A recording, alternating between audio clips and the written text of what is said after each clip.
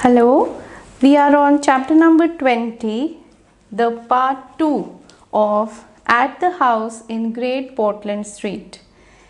In the previous video, which was part 1 of the same chapter, we had done some very important details of the history of the Invisible Man. He tells us exactly when he started his experimentation. He also tells us that what happened during the process. It started in somewhere in December, and what all happened till he attained success, and we are going to do a short review in this video, the second part of chapter number 20. So let's review. Kemp is awaiting the arrival of the police. Of course, in chapter number 18 we knew that Kemp has already informed the police, and now he is waiting while he is listening to the story. And from chapter number 19 the story of the Invisible Man has continued, and it moves ahead in this chapter.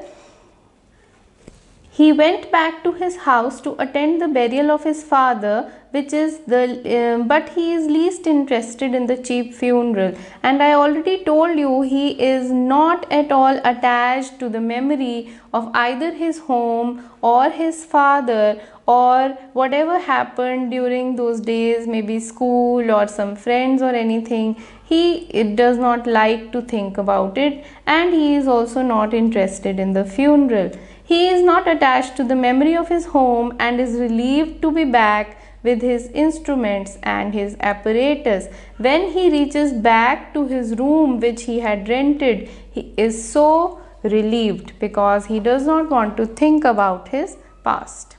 He successfully makes a piece of cloth disappear and later a cat. So the first experiment that he does is with a piece of cloth, which is successful, and then he experiments with a cat, which is partially successful because the eyes and the claws of the cat remain and rest of it disappears. He has an altercation with the landlord. He has a fight, an argument with the landlord, and pushes him out, and later he decides to take the drugs himself.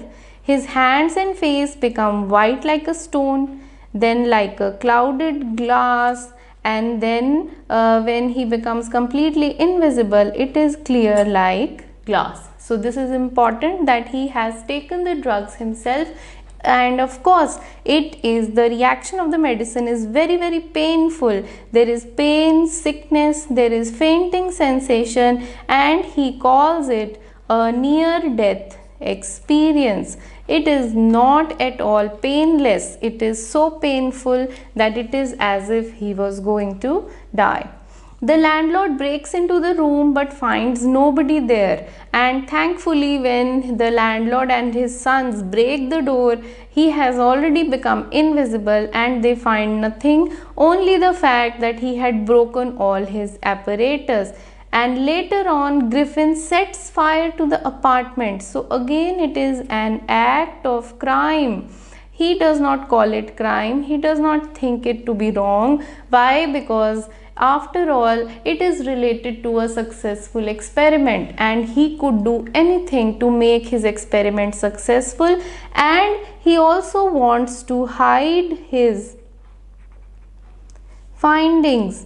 Whatever he has found, his formulae, his experiment, he wants to hide it, and so he sets fire to the apartment and burns all the proofs of his experiment. He imagines what wild and wonderful things he would be able to do by the power of invisibility. Of course, now he thinks that his good days have begun. We are going to do the notes. These are very important. The significance of this chapter, we have discussed it in the previous video also along with the story. Kemp is horrified at Griffin's complete absence of humanity and conscience. I told you that for Kemp, it is unbelievable that a human being could do such a thing. His actions suggest anarchy and lawlessness. According to Kemp, this man is a criminal.